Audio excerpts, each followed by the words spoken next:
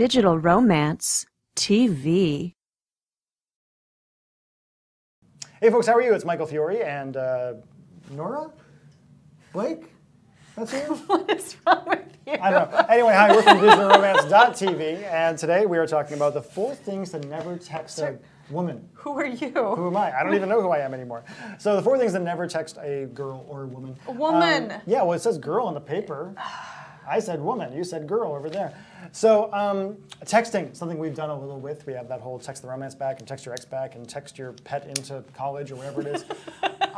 The number 1 thing, guys, to never ever text a girl, and I know you want to because you're so proud of it, but she doesn't want to see your cock. I promise, not like that anyway. Not a picture of it. Not a picture of it, and not without like actual prompting, and not like the first time she sees your penis should not be on her cell phone. And also, you should have a pretty good relationship going with her. You should have something where it's not just a dick at that point.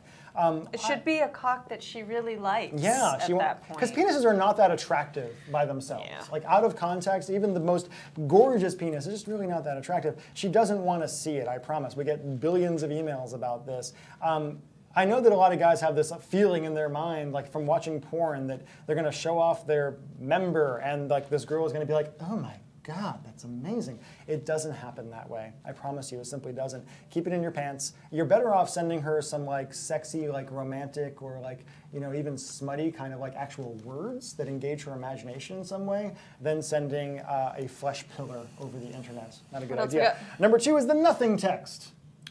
What's the nothing text? What's up? What's up? How you doing? Yo, you're hot.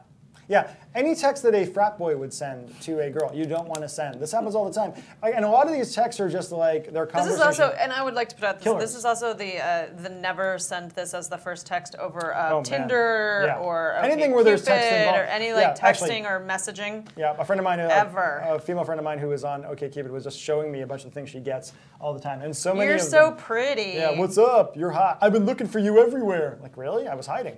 I was hiding just from you, friend. A good text has to be one that has a question to it or actually starts a conversation in some way or gives a hook where the person you are sending a text to has something to respond about. Right. Right? Because like if you get, what's up? What do you respond with?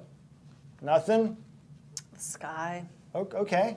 Well, that's the end of the conversation at that point. It's supposed to actually ask them a question. Yeah, number 3, my favorite actually. Why didn't you text me back?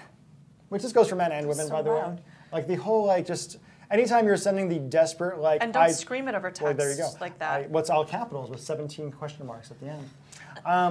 Anytime like why didn't somebody text you back? Because they didn't. Because they didn't see the text, because they were ignoring you, because they were at a movie, because any number of reasons why they didn't text you back. The best attitude you can have when dealing with this whole dating thing is to assume the best at that point. Even if it's not true, simply assume the best and you'll be better off. She didn't text you back because she didn't text you back. If you don't get a response, you wait a day, and then you can text again.